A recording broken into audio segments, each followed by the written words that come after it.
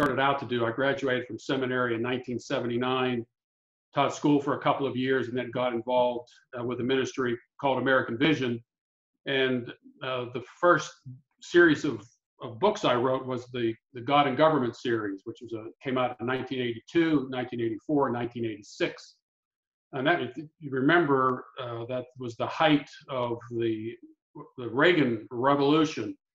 And the goal in those books was to help Christians understand how government works, and that government was not synonymous with politics. And that series did very, very well.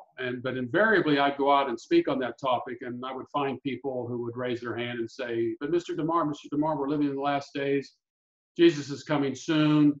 Why are we bothering with politics and economics and things of that sort?" Now, remember, this is 1980s. And in 1970, Hal Lindsey had written a book called The Late Great Planet Earth. And in that book, he made something of a prediction. He wasn't the only one to make this math connection. Chuck Smith did it, Dave Hunt and others had done it. And Israel becoming a nation again in 1948 was to them prophetically significant. And it was based upon the fig tree of Matthew chapter 24, verse 32, where Jesus says, when you see leaves on the fig tree, etc. And Luke says, when you see leaves on all the trees. But Hal Lindsey said that was Israel becoming a nation again, and others had made the same kind of prediction. Then he went on to say in Matthew 24:34, this generation will not pass away until all these things take place. So you have verse 32 about Israel becoming a nation again, and verse 34, this generation will not pass away. And for them, this generation referred to the generation that would see Israel becoming a nation again. And that generation was said to be 40 years. And so the math was pretty simple. 1948 plus 40 gave you 1988. So there was this great anticipation in the 1980s that the rapture was going to be soon. It would have to be sometime between 1981 and 1988. And Chuck Smith actually kind of made that prediction. I think I don't know if it was the Hale-Bopp comet that had passed through in 1981. I can't remember which one it was. It made some calculations based upon that, and I think it was Revelation chapter 6 that he said that this was a fulfillment. And so this was a big deal. This was before Left Behind, the Left Behind series in the late 1990s. But there was this anticipation, and so I was dealing with this in some articles, and I sent it to Robert Wohlgemuth and Mike Hyde. I knew Mike Hyde. He was at Thomas Nelson for a while, and then he and Robert Wohlgemuth started a company called Wohlgemuth and Hyatt, and they published the first edition of Last Days Madness. They also published some of George Grant's books. They published some of David. I think they published a book that David Chilton had done. It's kind of funny. They were just getting off the ground, and they were desperate to publish anything that they could, and they published our stuff, which we were very thankful for. Mike Hyde eventually went on to become president of Thomas Nelson, and I wrote a book in response to the Left Behind series called End Times Fiction. And so this idea of the application of Bible prophecy to the world in which we live and the implications of that was what got me interested in the topic. I thought this needed to be answered. And when I was in seminary, I had gotten a book called Matthew 24. That was the simple title of the book by Marcellus Kick. And it had been initially published in 1948. Very, very small book. I have some original copies of it. And when I read that book, it really transformed my thinking about not just Bible prophecy, but it transformed my thinking about hermeneutics, the science and the art of interpretation. And because what Kick did was to compare Scripture with Scripture. His arguments weren't a lot like Lorraine Bentner's articles, but many of them were statistics and cultural things and so forth. And I don't even know if Bentner actually did anything on Matthew chapter 24. There was very, very little that I had read on Matthew chapter 24 that made any sense to me. I had read William Hendrickson's commentary on Matthew 24, and I was completely befuddled by it. It didn't really do a good job at all. But Marcellus Kick's book really transformed my thinking. So in the early 80s, when I was doing the God and Government thing and was challenged on the consequences of eschatology related to culture and the rapture and all that kind of thing, I sat down, and because of some articles I had written, I ended up writing Last Days Madness. And Ken Gentry and I have, probably from the Reform perspective, have been the ones who have kind of led the way in this topic. And anytime there's something happens in the world, an earthquake, a tsunami, and what we're finding right now with the virus, immediately the prophetic speculators come out and they start speculating about Bible prophecy. They did the same thing with the blood moon things, if you remember, just a couple of years ago. And I've seen all this before. There isn't anything new about what we're seeing today. It's unfortunate, however, that what we've got are generations of Christians who have no idea of the history of all this prophetic speculation. And so I felt it was necessary to do the exegetical work in this area, and that's what Last Days Madness was to deal with a lot of these arguments. And there has been a monumental change in prophecy today. I mean, I used to do radio shows, and I would get blasted on these radio shows. In fact, I did a 3-night, 3 hours each night on a California radio station, and people just called in and asked questions, and it was a lot of fun for me. And that was kind of like 75% negative and 25% positive. Well, subsequent to that, I've been on some shows where I don't get anything negative anymore. It's everybody think, I used to believe this, and when I was reading scripture, I've come to the same conclusions. Or someone says, Gary, I've read your book, or Ken Gentry's book, and so there's been a significant shift in the area of politics, and the position that I hold, which is not a new position at all. There's really nothing new about it. I've just repackaged it. There are more and more people out there who are beginning to embrace a partial preterist perspective on Bible prophecy, which has its roots all the way back, if you're going to trace it historically, probably to the 4th century in Eusebius. But I have a library full of books. It's amazing how many of them, at least on the Olivet Discourse, Matthew chapter 24 and Mark 13 and Luke 21, that Jesus is dealing there with the destruction of Jerusalem in AD 70. John Owen, John Lightfoot, Adam Clark, Henry Hammond. It's amazing the number of books that are out there that deal with that particular perspective. So what's happened with this is to kind of lead people out of dispensationalism, and what is the most effective way to do that? What is the Bible's method of dealing with all of this? And I have just a couple of principles that I hold to. The first principle is let the Bible interpret itself. I did a 2-hour interview similar to this in Australia about 2 weeks ago. And I kept reiterating. I said, you noticed I haven't quoted anyone. I haven't used any historical sources. I said a couple of them when it dealt with earthquakes and famines and so forth. I said, this is pure Bible, just using the Bible to interpret the Bible. And you don't need any fancy charts. It's not very complicated. You take the Bible seriously. You see how the Bible uses a particular word or phrase over here, see how it's being used over there. And from that, you come up with a perspective that's pretty simple.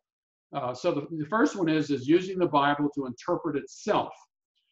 And we think, well, everybody does that. Well, not everybody does do it. I was on Facebook today, and somebody had commented on one of my articles, and she talked about, well, the Bible teaches that the Antichrist will appear during the 7-year period when the temple is going to be rebuilt, and animal sacrifices are going to be reinstituted, and the covenant is going to be made with Israel, and then that covenant is going to be broken, et cetera, et cetera, et cetera. And I commented and said, where does the Bible say any of that? And see, people have, if you look at the Matthew's gospel, Jesus talks about, you've heard it said, or you've heard it was written. But when you go back and actually look at what the text says, the text doesn't really say what the people claimed it said. That you hear something over and over again for the longest time, and you end up with why would anybody lie to me about this? Why would anybody make these things up? Another thing, she talked about the 7-year period that the book of Revelation talks about, and it's fascinating. You don't find the word Antichrist in the book of Revelation. A lot of people are surprised by that. The book of Revelation from chapter 4 through chapter 19 is supposed to be about a 7-year tribulation period, or a 7-year period. And yet, while the number 7 appears all through the book of Revelation, 7 years does not. And then you ask people, where do they get the 7 years from? Where does this 7 years come from? And it comes from Daniel chapter 9, verses 24 through 27. And it's literally broken off from the first 69 weeks of years. And a gap is inserted at the end of the 69 weeks. And then the 70th week is pushed into the future. And then what starts that 70th week, that's the final 7 years, is supposedly the rapture of the church.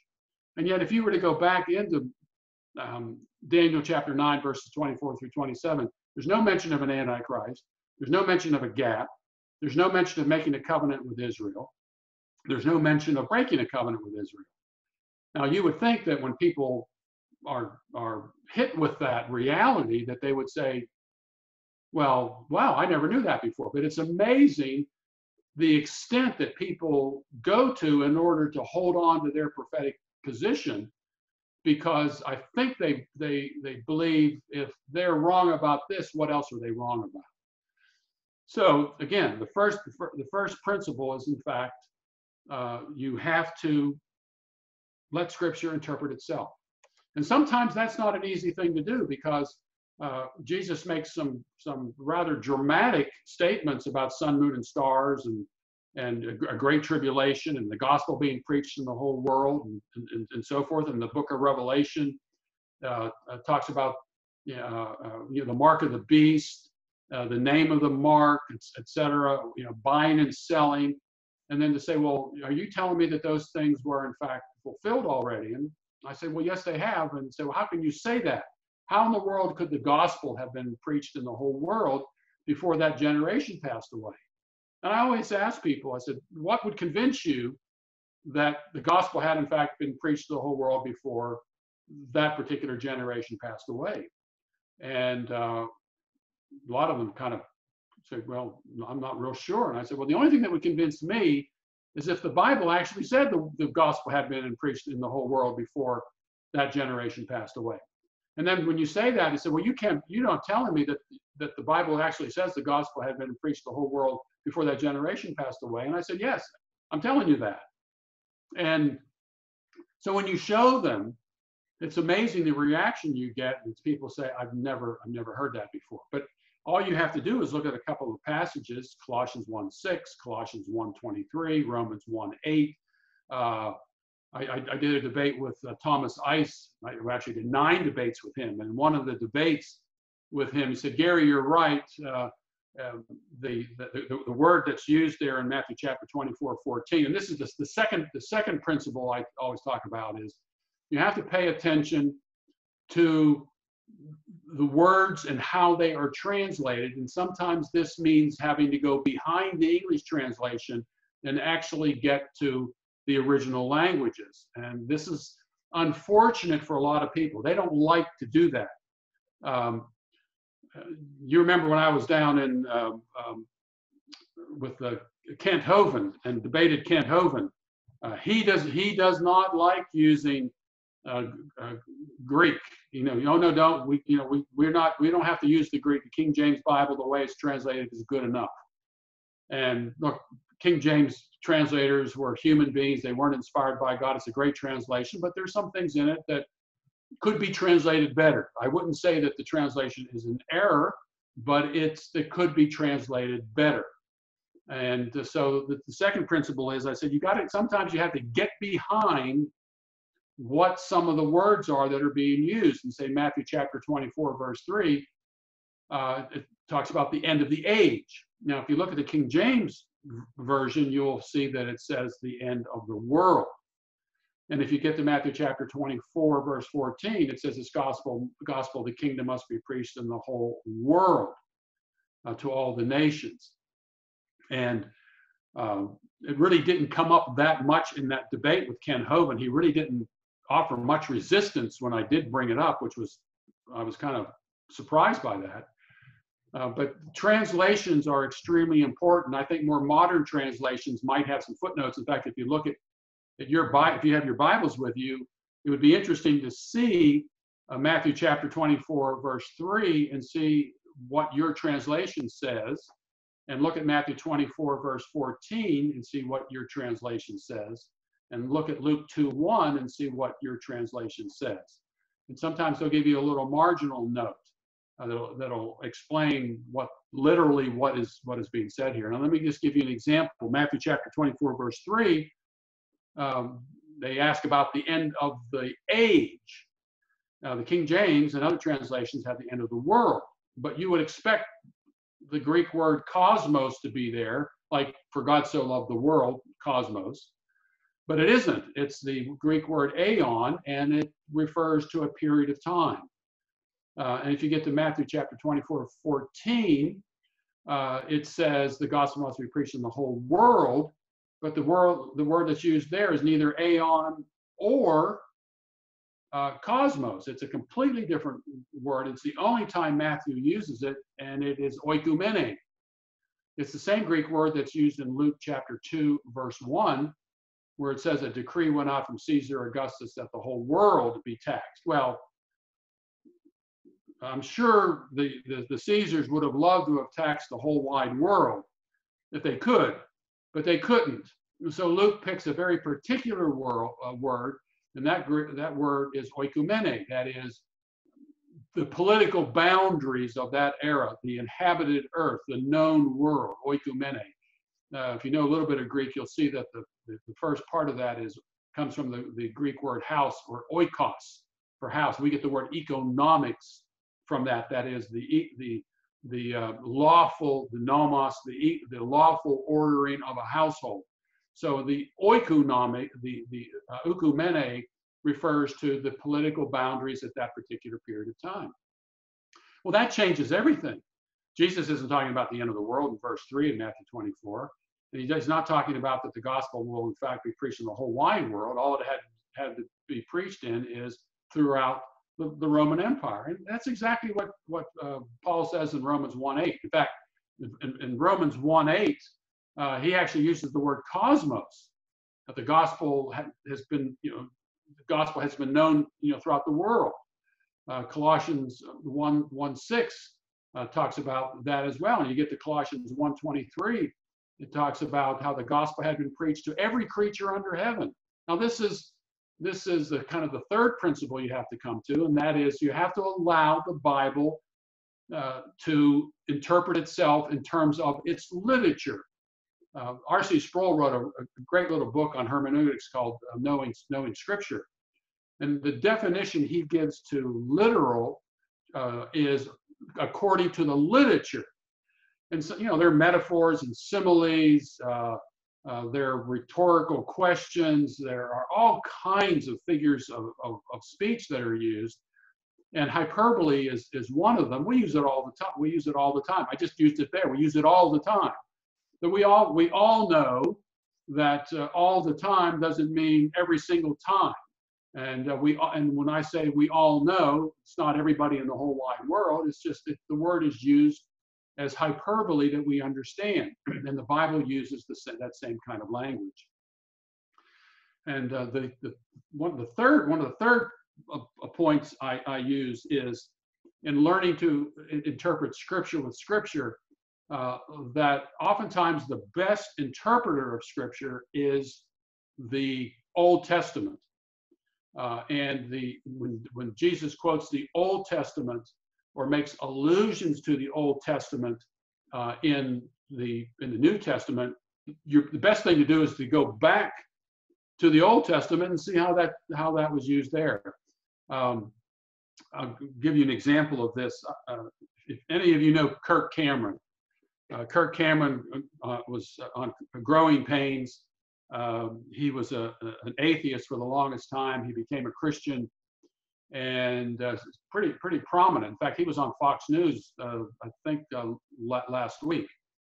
And we have a mutual friend, Marshall Foster. Again, I don't know if you know who Marshall is. Marshall's been around as long as I have in doing this. He centers mostly on America's Christian history. And he got to be good friends with Kirk and did a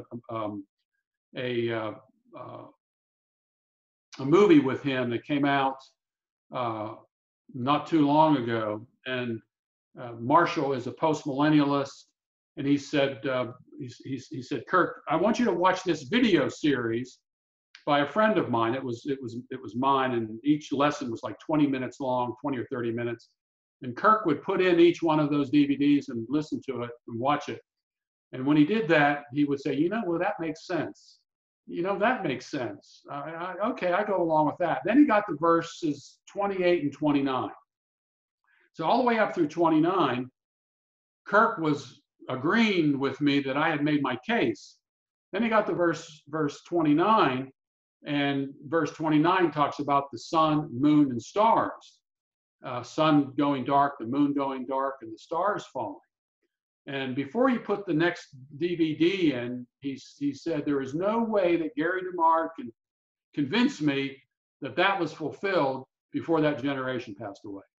Well, he put it in, he watched it, and he was convinced. And that was transformational for him as well. Now, what convinced him? It wasn't my persuasiveness.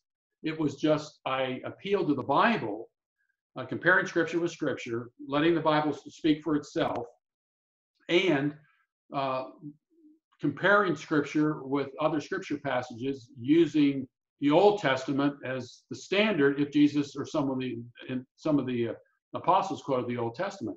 So I took him back to the Old Testament, and first thing I did, I took him to Genesis chapter 37. And Genesis chapter 37, there is the dream that Joseph had about the sun, moon, and 11 stars bowing down to him. And they represented his father, his mother, and his 11 brothers. So in essence, sun, moon, and stars represented Israel at that context, because sun, moon, and stars represent nations elsewhere in the Bible. And if you look at, for example, Isaiah chapter 13, sun, moon, and stars is used there to describe Babylon. And you see the sun and the moon going dark.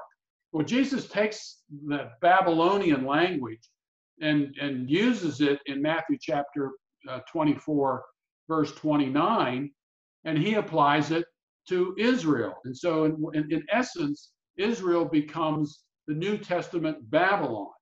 And there are some who even maintain, I know Ken Gentry does in the book of Revelation, that Babylon isn't Rome, but it's actually Jerusalem. It's the place where Jesus was crucified, where in I think it's Revelation chapter 11, Jerusalem is described as Sodom and Egypt.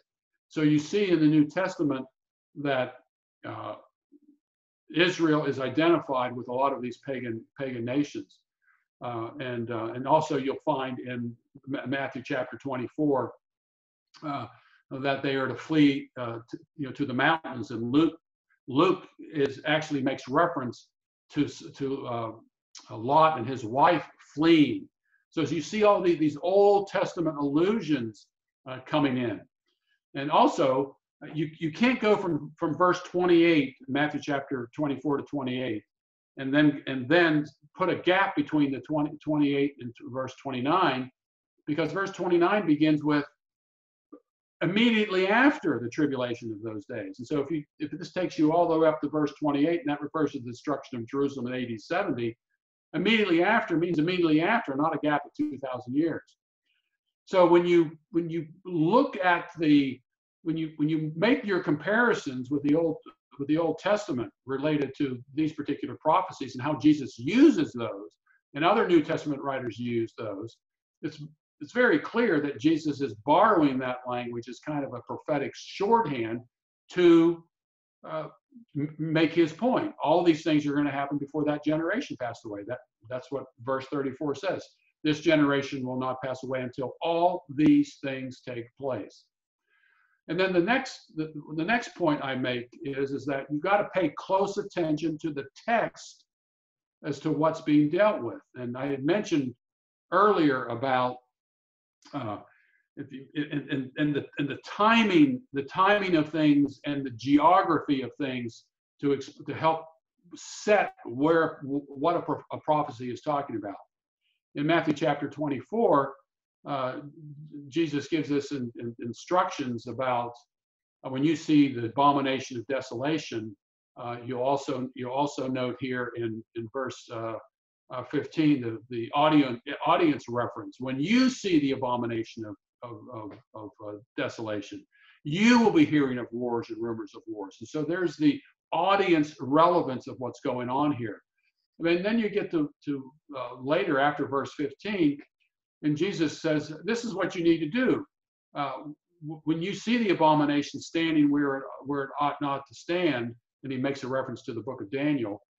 Luke says, when you see Jerusalem surrounded by armies, flee to the hills. Go to the hillside. Go to the hills like Lot and his wife were supposed to go to the hills. And don't look back like Lot's wife did. Don't go into your house and get your cloak. If you're on your roof, get out of town. Pray that your flight doesn't take place in the winter because it's going to be hard. Pray that you're not with child in those days. And so here you got the audience reference of you. When you see these things, when you see the abomination, and then you see a local judgment. We're not being taken into a global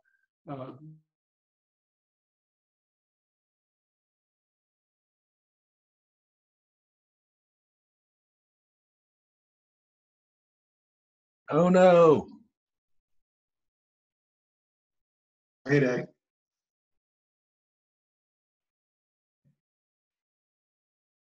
It's the rapture. No joke.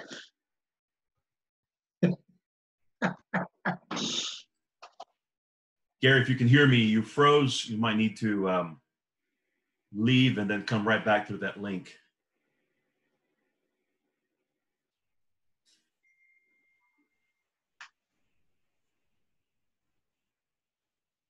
Technology. That was an intentional potty break for everyone.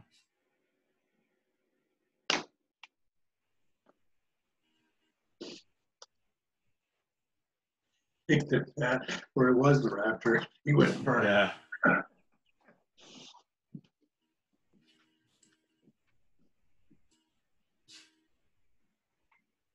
I might have to go get a whiskey for medicinal purposes. Go for it. Let me see if I can send him a quick note.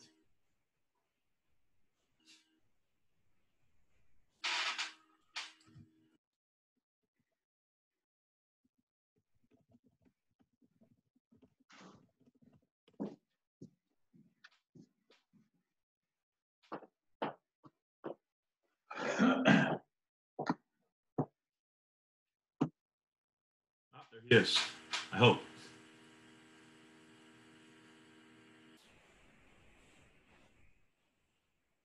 Gary? You back on? Yes, sir. Where did I leave off? We all thought that you got raptured. Global was your last word. What's that? Global was your last word. So you didn't miss much. So keeping all of these things in mind, letting the Bible interpret itself, comparing Scripture with Scripture, letting the Old Testament help with interpretation of.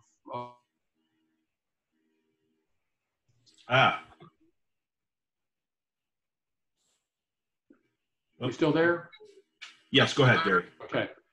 Keeping all those things in mind and looking at the context, the audience relevance, the original language behind a lot of these words, you get some idea. This is how you approach all of this, and you don't need to be a Bible scholar to do this.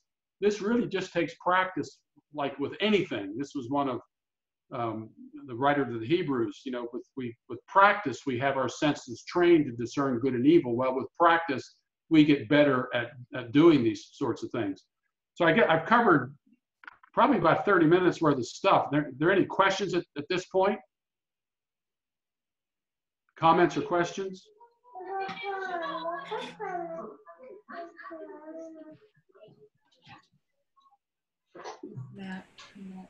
All right, everybody's unmuted. Anybody have any questions for Gary? Who's this? Y'all seeing what I'm seeing?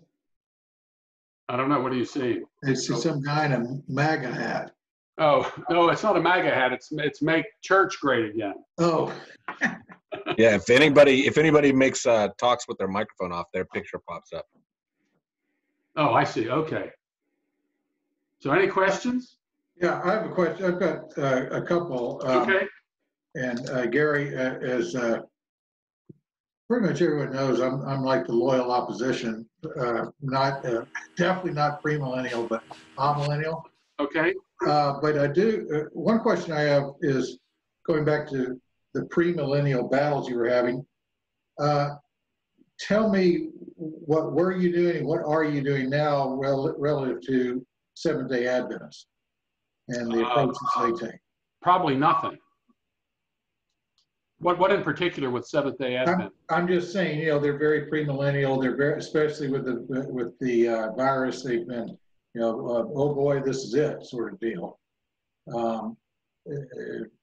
Anything about them in particular that you know, 3 bullet points would make this most effective with Seventh-day Adventists? Well, the first thing I always deal with them, I said, you know, the same thing was said about every plague, every virus, every war, every earthquake, you name it. It's been done before. I mean, the Jehovah's Witnesses, very much like the Seventh-day Adventists, on the same thing. I mean, when they come knocking on your door, you have to remember that the Seventh-day Adventists started out as a millennial cult. William Miller made very specific reference to a particular day. I mean, they literally went up on a mountaintop, his followers. So they are an end time millennial cult, if you will. Jehovah's Witnesses were originally called Millennial Dawn. The Mormons, Latter-day Saints. So their arguments are generally the same. They may have I don't think the Seventh-day Adventists, I don't even know if they have a rapture position at all.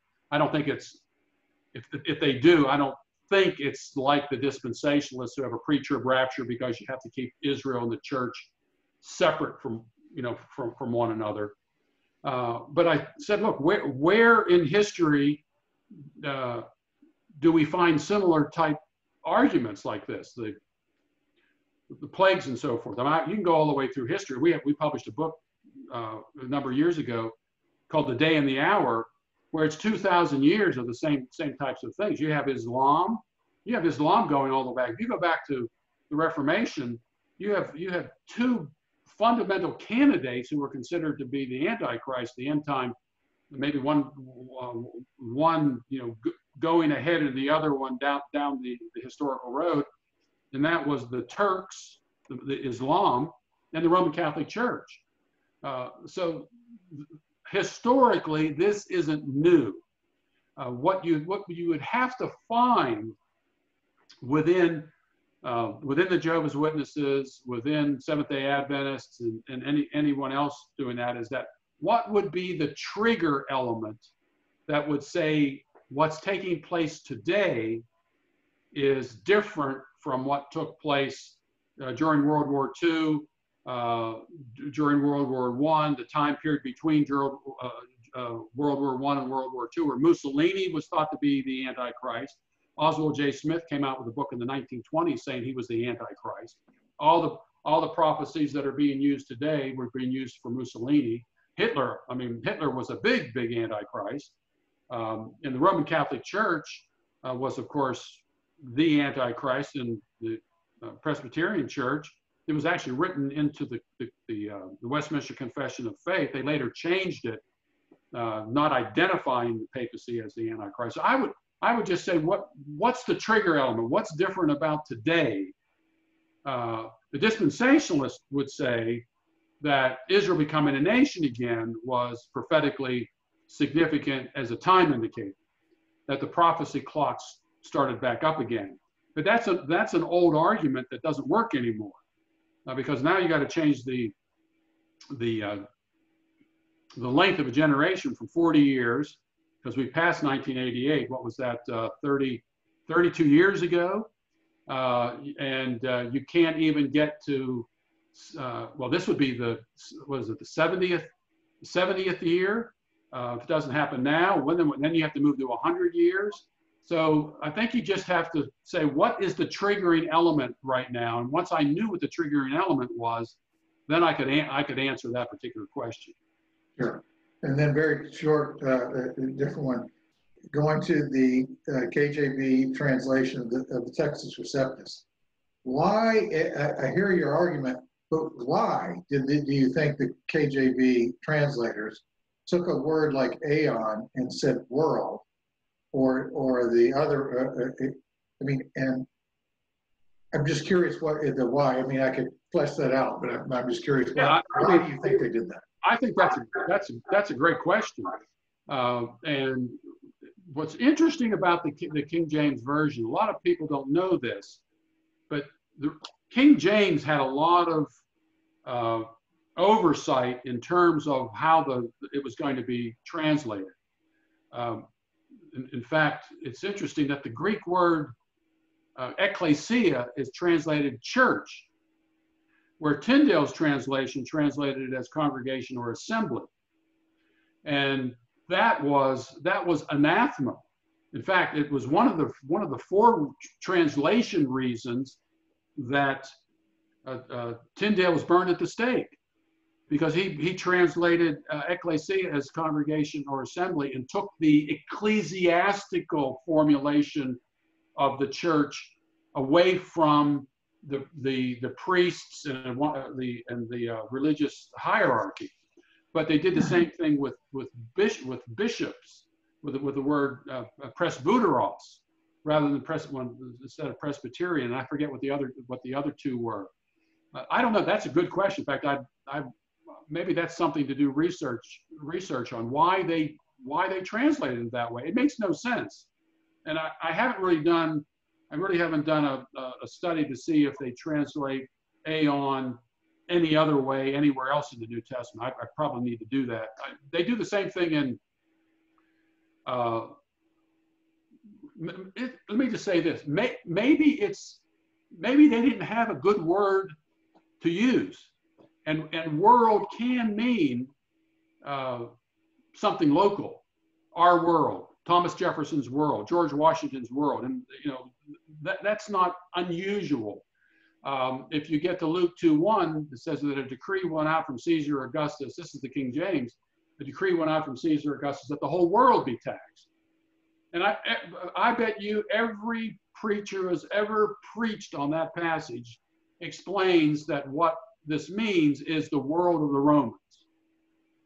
So I don't think I can use the King James to make that case. It's just easier for me to say, hey, look, this word is behind it. And in fact, if you talk to a dispensationalist, it's obvious that Matthew 24 is not talking about the end of the world. It's talking about the end of a particular generation. And following that is going to be a 1,000-year reign of Christ on the earth.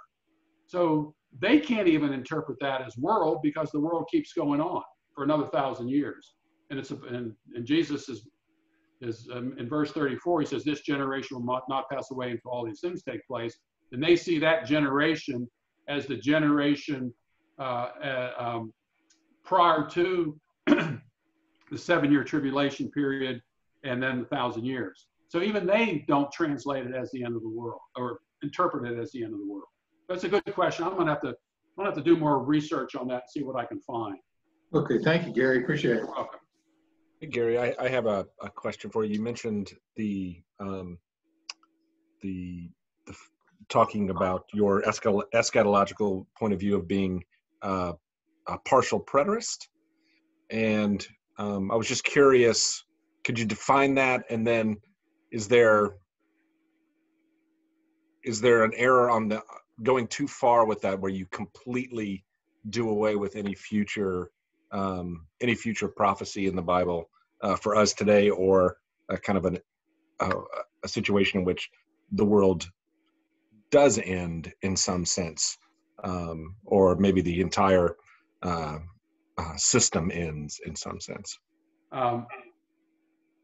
That's a good question. The word preterist, in fact, Charles Spurgeon, when he on his section on commentaries, commenting and commentaries, if you can find a copy of that book, it's very, very good. And he has a short definition of preterism, which is obviously means in the 19th century, a preterist interpretation of the book of Revelation was available, was around. And a preterist is just someone who believes that when a prophecy is given and then is later fulfilled, the fulfillment means it's in the past, and that's what the word preterist means. So every Christian is a preterist.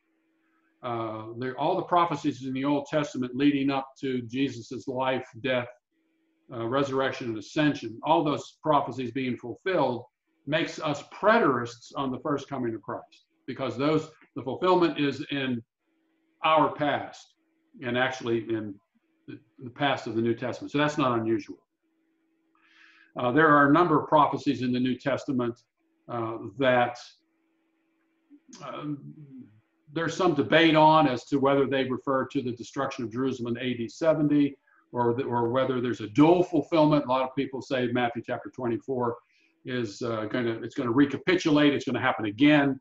There's nothing in the text that seems to indicate that. John Murray, who was a Reformed scholar, has a commentary on Matthew 24 and 25, and he sees it as a mix. Some things refer to the destruction of Jerusalem in AD 70. Some things refer to the second coming. Marcellus Kick divided Matthew 24 at verse 35. Everything up through verse 35 referred to the destruction of Jerusalem in AD 70. After verse 35, verse 36 and following referred to the second coming. And so the debate is which passages in the New Testament refer to the destruction of Jerusalem in AD 70, that is a preterist interpretation, and then what verses refer to future coming of Jesus' physical resurrection and things of that sort. I identify the easiest ones to identify is there is a time indicator involved. Matthew chapter 20, Matthew 16, 27 and 28, there are some standing here who will not taste death until they see the Son of Man coming in his kingdom. I believe that refers to the destruction of Jerusalem in AD 70. Not everyone was dead by that time, but some in fact were still alive. And it's pretty fanciful, although there's some people who believe this, that there's still somebody still alive in the world today, based upon John chapter 22. In fact, I have a book where the guy actually says the Apostle John is alive somewhere in some cave. I mean, that's really taking things to extreme. I just don't think it's necessary. Matthew 10:23 says, "You will not finish going through to the cities of Israel until the Son of Man comes." So again, that's a time indicator. This generation will not pass away until all these things take place. This generation, if you compare Scripture with Scripture in the Gospels, especially Gospel of Matthew, this generation refers to the generation to whom Jesus is speaking. Words like near and shortly and quickly, I believe, refer to events related to the destruction of Jerusalem in AD 70. So that's kind of the preterist interpretation in a nutshell, and what you look for, at least to identify things related to the destruction of Jerusalem in AD 70. And Marcellus Kick is probably a good pattern of that, because his is the most basic. It gets much more complicated when you're looking at other passages. I mean, the book of Revelation, how much of it refers to, does it refer to the destruction of Jerusalem in AD 70? There you're dealing with dating issues. Was the book of Revelation written after the destruction of Jerusalem? Was it written before, near, shortly? The temple is still standing in chapter 11, those kinds of things. And so if you're, what things are left possibly? Some say Acts chapter 1, Jesus will return in the same way that he was taken up. But people interpret that in different ways. 1 Corinthians chapter 15 is probably the one that is probably relates to the end time, a general resurrection. In 1 Thessalonians chapter 4 verses 13 through 18. That's the favorite rapture passage. The Lord himself will descend, et cetera, et cetera. And but there's some debate there. But those are probably the three big ones that people who are not full preterists use to demonstrate that there is what I call a consummating coming. Some would say 2 Peter chapter 3, the new heavens and the new earth. And yet someone like John Lightfoot and John Owen said, no, that doesn't have anything to do with the end of the world. This is a prophecy about the destruction of Jerusalem in AD 70, the idea of fire. Jesus mentions that in Matthew chapter 22. Who are the mockers? I believe that the mockers in 2 Peter chapter 3 are those who are mocking the Christians who claimed that the temple was going to be destroyed before their generation passed away. Here it was probably, if Peter was writing around mid-60s, the temple was still standing. In fact, it looked more glorious than it ever looked before. It was a literally rebuilt temple, and it was still standing. And said, "Oh, you said that this generation would not pass away, and all these things take place. Well, this generation is about to pass away, and the temple's still standing." Well, a few years later, not one stone was left upon another. So it's a debate that is going on, and there are some passages to be honest, I don't have an answer for. Revelation 20 is still an enigma to me. It's a difficult section of Scripture, and I don't have to have all the answers. But what's interesting on the millennial question, Jay Adams, for example, is a partial preterist, but he's all millennial. So the millennial issue isn't necessarily tied to the preterist argument, except probably with premillennialism. But there are some premillennialists who see Matthew 24 as referring to the destruction of Jerusalem in AD 70. So there's a lot of work that needs to be done. It's a reason if you pick up a systematic theology, it's the last section of the book, because it's probably the one place where there has been more debate than on any other topic. I mean, there's of course debate between Calvinists and Arminians and so forth, but eschatology, there are so many variant views that it's hard to keep track of them. Anything else? Gary, on the you mentioned the principle of contextuality and content of the text. I want you to just comment, if you will, Gary, on why it's so difficult for modern Americans to look at the text in its first century context, and why is there such a tendency in our day to postpone everything? Well, I'm asking, what's the psychology behind that? I think the psychology is, number one, it's a position they've held for so long, and some of their favorite people preach it. And come on, how could you say that those guys could be wrong about this? I mean, John MacArthur is wrong about this. So I think that's it. I mean, who is this young whippersnapper coming up and saying that he's wrong, even though I'm 70 years old? So it's kind of, I'm no young whippersnapper anymore. So I don't know if we're losing this signal.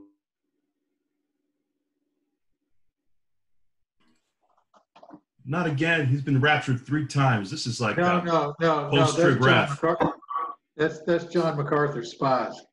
It's the curse of MacArthur. He's been hacked. Ah.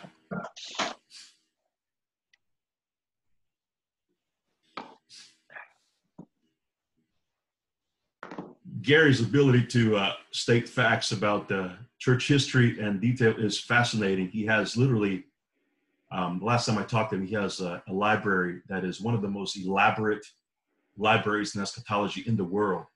Virtually every book written on the end times of whatever position he has a possession of. Oh, let's see if he comes back here. There you go, Gary. You're good. For some reason, I keep getting knocked off the internet, so I don't know what the problem is, other than that. So I think that's part of it, and I think the other is it's a little scary to give up a position that you've held for so long, and there are so many other doctrines attached to it. If I'm wrong about this, then what else am I wrong about? There could be another reason, is that if they're wrong and there's another position out there, it makes me much more responsible for the world in which we live. I mean, you combine all of that, and that's kind of a witch's brew. Yeah. So, but I tell you, I get emails from people every day, and it's no exaggeration, how transformational this has been for people. They've had more children. They send their kids to Christian school. They're more optimistic. They don't have heart palpitations when they see something happening in the world. Not that they dismiss those things, and I'm not dismissing any of these. I think this thing with the virus is a terrible, terrible thing. But there's more to it than that.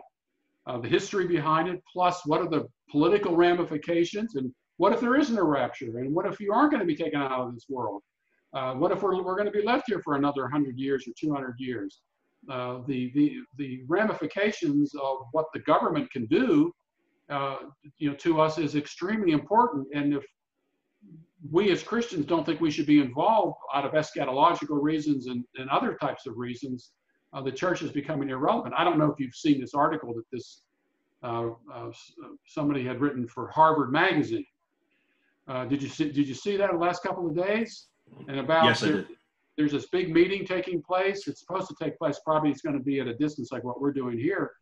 And Robert, I guess it's Reich, is involved in this. And this Harvard professor is saying that essentially homeschooling should be outlawed or so supervised that you have to go along with everything the state has to say about all this thing. And people say, well, homeschooling is not a big deal. Then they'll go after the private schools in the same way. Well, okay, let's assume that I'm right and they're wrong about the rapture, and this happens and you're not rescued. Then what are you going to do? So there are all kinds of implications to this. And I think it's scary for a lot of people. They'd rather be raptured. And I see the comments online when I'll publish something. Jesus is coming soon, ready to go, beam me up, and all that kind of stuff. So, it has implications.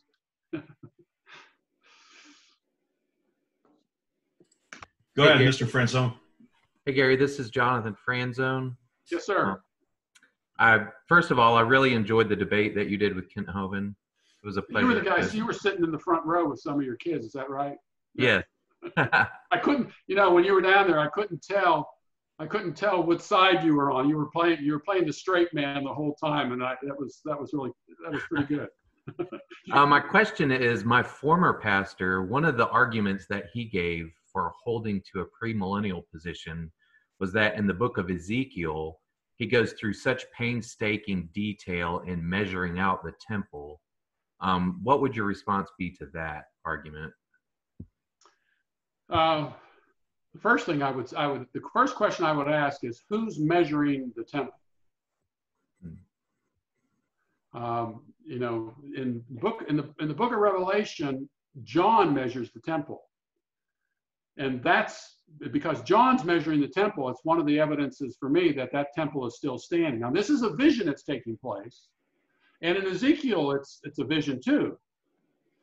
But Ezekiel is not the one measuring the temple. Someone else is measuring the temple. So I think that's kind of an indication that this is a vision. And the second thing is, there's nothing in those chapters that says that that temple is to be built, which is kind of curious. Now, the sanctuary is supposed to be built, but not the temple itself.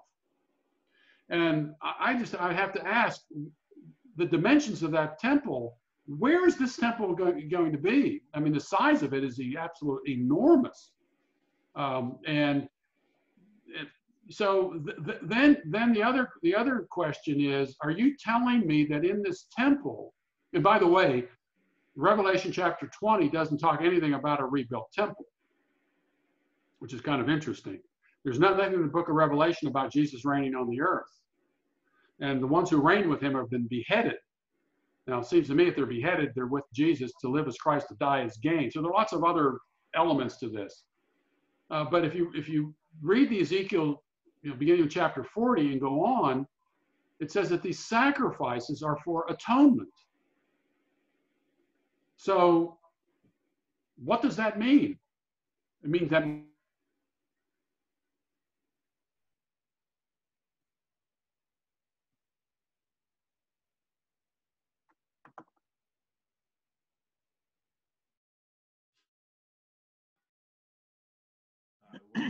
Come back one more time. This might be the sign of the end of things. This is our astrological sign. I'm enjoying it so much. He is on a roll, and I'm just like, just 2 more hours, Gary. A good place to end it. What does it mean? It means ...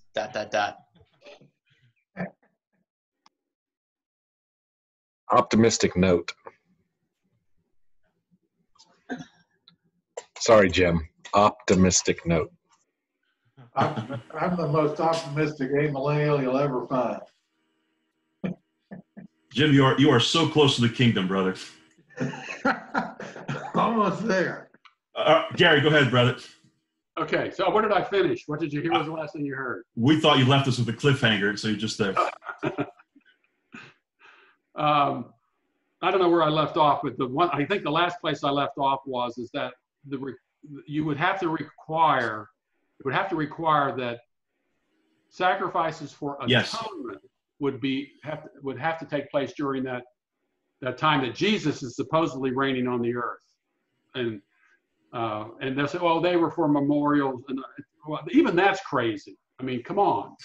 And Hebrews chapter 9 is very clear, very, very clear that that's just unnecessary. But to say that they're for atonement, so I think what is happening here, it's a vision. That vision is no different. It's little different from what you find in the book of Revelation. Here you have Revelation chapter 6. You have the stars are thrown down to the earth, and yet in chapter 13 we're going to have microchips inserted into us. Well, how's that going to work? You just destroyed the earth in chapter 6, and in chapter 12, with any stars that are left, there's a dragon that throws a third of the stars down to the earth. So it's a vision. You find that John is taken up into heaven, and he's seeing a vision. I don't think Ezekiel 40 and following is anything different from that. It's talking about I believe the kind of the glories of the post-exilic period, and it's a prelude to what's going to come, where you find in John chapter 2, I mean, Jesus is the Lamb of God who takes away the sins of the world, destroy this temple, and in 3 days I'll raise it back up again. That is old. That's old covenant language that has nothing to do with the new covenant. So, and it's just I know premillennialism, they think they're interpreting the Bible literally, Revelation 20 literally. Someone says, oh, but the 1,000 years is mentioned, was it 6 times? I said, well, what that means is that whatever it means that 6 times. It doesn't necessarily mean that's literally 1,000 years, because I think the lamb is mentioned, 20 times in the book in the book of Revelation. So are we talking about a real lamb here? And then you've got the mark of the beast in Revelation chapter 13, and then you have the name of the name of the Lamb and his Father written on you. So there's, to use the book of Revelation in a way to say this is all literal, no one does that. And I think Ezekiel 40 is simply, it's a vision. I think if Ezekiel maybe had measured it, might be different, but he's not the guy who measured it. He's seen a vision. This isn't something man is going to build. Hmm. Has anyone who has not asked a question, would you like to ask a question now? I have one. So we find a lot of prophecy, I think, has, dual fulfillments. We might see one fulfillment and then another fulfillment in a different way. How do you see that in terms of the preterist view and the things that you've been talking about? That's a good question. The first question I would ask, where is there a dual fulfillment? Where is one prophecy given and it has a dual fulfillment? That'd be the first question. So I'd have to answer something particular. It doesn't seem like there's anything in Matthew 24 that indicates that this is all going to take place again. You would need another temple, and yet the New Testament doesn't say anything about a rebuilt temple.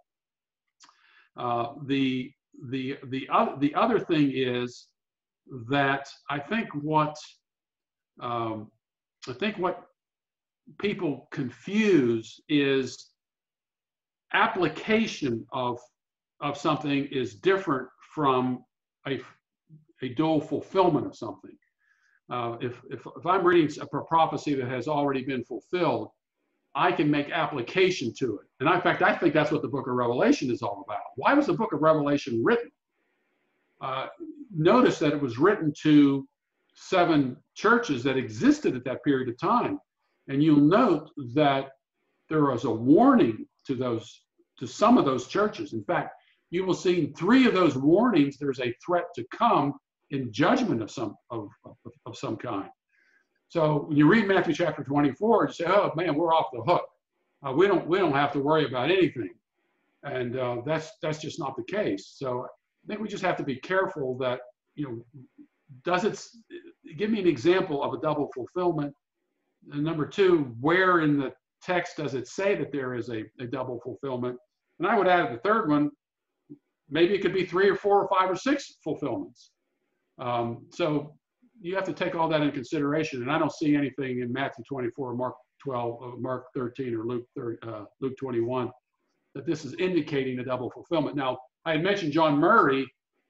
He sees a mix. He sees some things referring to the destruction of Jerusalem in AD 70, and then some things refer to the consummating coming. I deal with him in a book I wrote called Prophecy Wars. And I'll probably have to reprint that somewhere else because that book is out of print. So I don't know where you stop with how many dual, tri, quad, fulfillments you get. The difficulty. It's kind of a guessing game. It's kind of a guessing game. If something is full, if there's something that's happened in the Old Testament that's repeated in the New Testament, that's generally viewed as a type of anti-type. It's not a dual fulfillment. It's simply, this is the serpent that was, set up in the wilderness. Well, that's a type. Jesus is the anti-type. You got Jonah, type. Jesus, anti-type. Those types of things aren't what we would call a dual fulfillment. One of the answers, one additional answer to that, Gary, is that the specificity of the text is just remarkable. And you have, if you're interested in outside sources, you have Josephus who confirmed these details. But you get something like in Luke 21, but when you see Jerusalem surrounded by armies, then know the desolation has come near. I mean, the specificity of Matthew 24, of Mark 13, Luke 21 has a first century flavor that is very hard to replicate in a 21st century context. When you're a woman pregnant, don't go up in the hills. There's a fear that is very specific to a contextual desert, thirsty kind of environment that would be very difficult to be replicated in another time frame, especially in the age of fast access and globalization that we live in today. Yeah, I mean, think about it.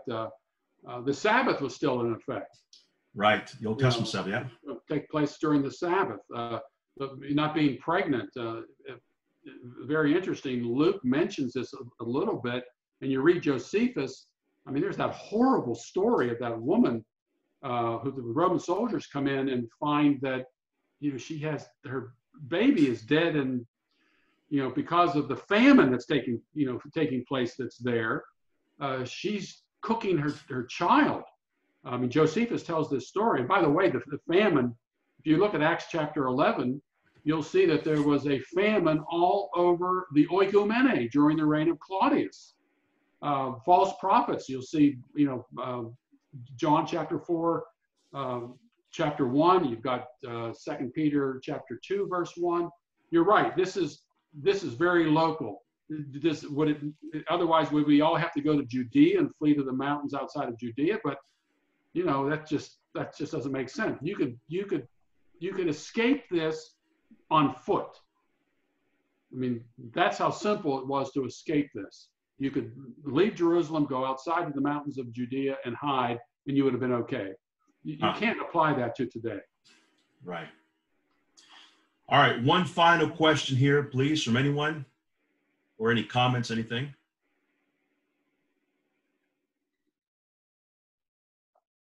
Well, I'll take it if nobody's going to take it. Second, so what is... Nobody's surprised, Jim. So the second coming, what is the second coming? Has it already occurred, or has it not occurred? How do you view it? Well, traditionally, the second coming is Jesus comes again at the end of history. Right. If you basically look at the proof texts on that, you'll see 1 Thessalonians chapter 4, verses 13 through 18, I think it is. That was the second coming. First, Jesus must reign until he puts all of his enemies under his feet. So we're looking at 1 Corinthians 15, and they would say that's part of the second coming as well. Acts chapter 1. But what's interesting, you don't get a lot of specificity on what all of that means. I mean, how is that going to manifest itself? There's very, very little detail on that, although there's a great amount of detail on the events that were to transpire before that generation passed away, for the time was near. But on the second coming, if you look at the proof text in the Westminster Confession of Faith, a lot of the passages that I believe were preteristically interpreted, they apply those to the second coming. But there isn't a lot of information on what that's going to be like. The same thing about heaven. There's not a lot of information on what heaven is going to be like. Heaven seems to be described in very metaphorical ways. You look at the book of Revelation. There's not a whole lot. Every tear will be wiped away, okay, but what's it going to be like? I mean, is there going to be any competition in heaven? I mean, will there be sports in heaven? People say, well, will we see our pets in heaven? There is a thing about, marriage. I mean, there's not a lot of detail on the distant future aspect of all this. All right, Gary Demar, go ahead, Jim. Finish.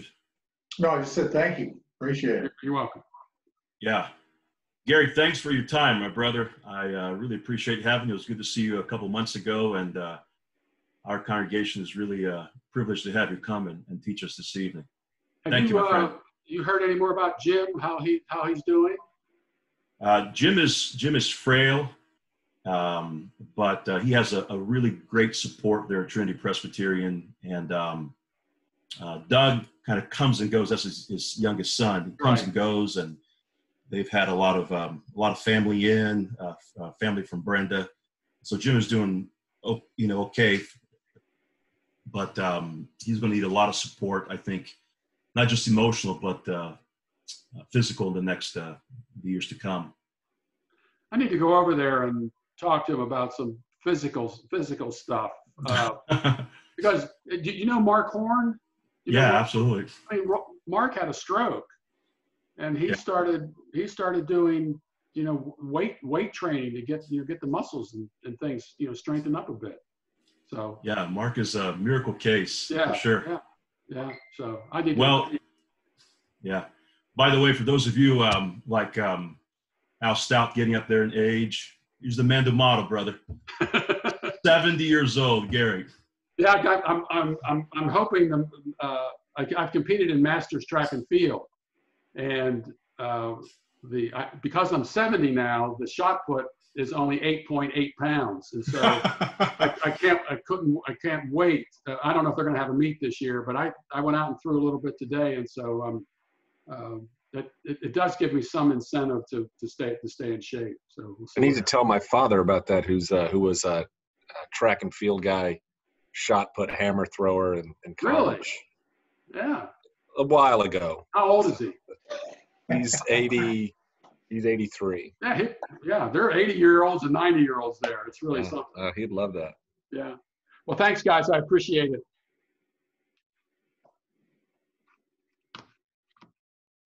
Thanks, Gary. Okay. Bye-bye. Thanks so much.